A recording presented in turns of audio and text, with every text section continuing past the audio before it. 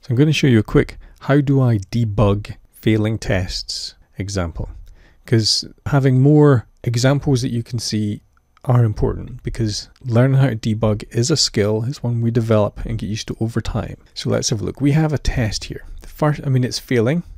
So the first thing we have to do is see why it's failing. So let me just run this.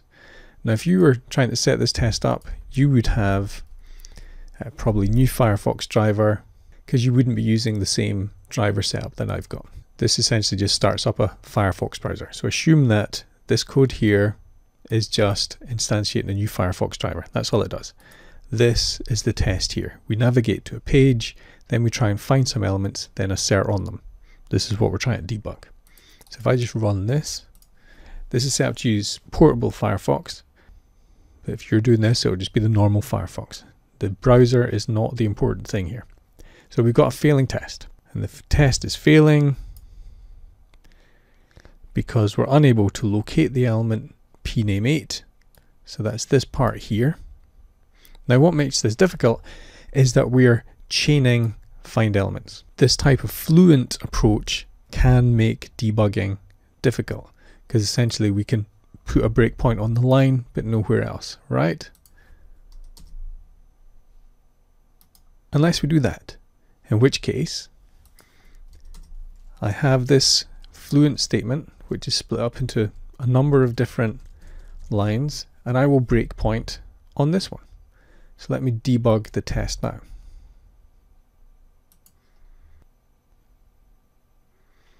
So test has stopped, hasn't crashed yet because we're about to do the pname8. Now if I step over, it should crash. There we go. So that's just an example that when we're debugging Fluent statements, we can put breakpoints on any of these lines. But that's not really going to help us. So what we need to do is let's do this by hand first. If I get browser up, that's the same page that's in the test. So what I'm going to do is I'm just going to repeat the test manually. So what I have to do is I have to inspect the element. Now in here, I can find things. I can do a Control F. And that will allow me to find. And you see that I can find by string or by selector or by XPath. So I'm going to put in the selector that we're using here. So this is, first of all, is by ID A8. So let's do by ID A8. And it's highlighted that. So then the next thing is pname8.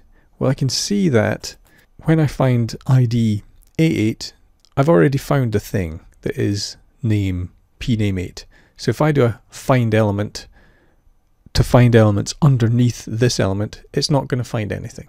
So that is why that find by name pname8 is failing, because we've already found the element and there is no element, there's no child element under this with the name pname8. Similarly, there is no element underneath that is a tag A because we've already found it. All of these are the same. ID A8 is the same as finding name pname8, which would be the same as finding ID P8 and then the A underneath it.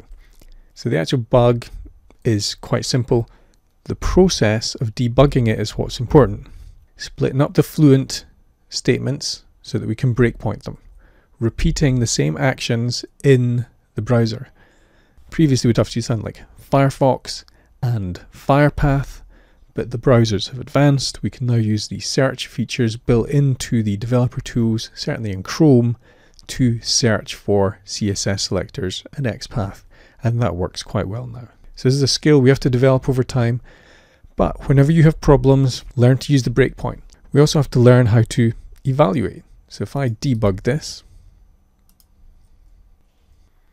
so breakpoint there, so what I can do now is I know that this works, right? Because we've got to this point. So I can evaluate this expression and I know that this is going to evaluate back to something. So what I can then do is I can do the whole statement. Find element by.name, and then we repeat the exception. This process of evaluation is important. Once you breakpoint, you go into evaluate mode to experiment, because at this point you're not going to cause anything to break. Any exceptions are going to be captured here. It's not going to interrupt with the flow of your test. These are skills we have to develop I mean, no doubt I'll create other videos that have examples of this, because we have to keep going over this until we learn how to do an experiment with it. But these are important skills to learn. Learn how to breakpoint, learn how to debug, learn how to evaluate, learn how to use the built-in features in the browser to explore the statements that we've written. Okay, quick example, hope that helps.